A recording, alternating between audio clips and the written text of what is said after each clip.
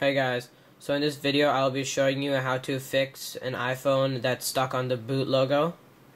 So first you want to connect it to iTunes, and as you can see it does not show up anywhere.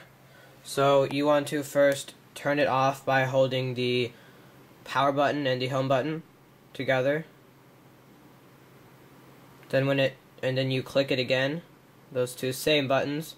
When you see the Apple logo, let go of the power button, hold the home button, and then it'll show the sign saying connect to iTunes.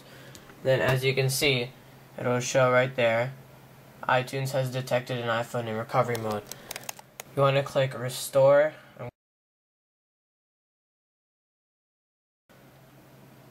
So it's pretty simple.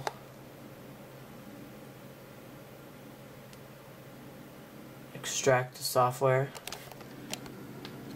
It'll still say that. So, and it'll say verifying iPhone restore with Apple. It'll restore and your iPhone will work again. Thanks for watching and please subscribe.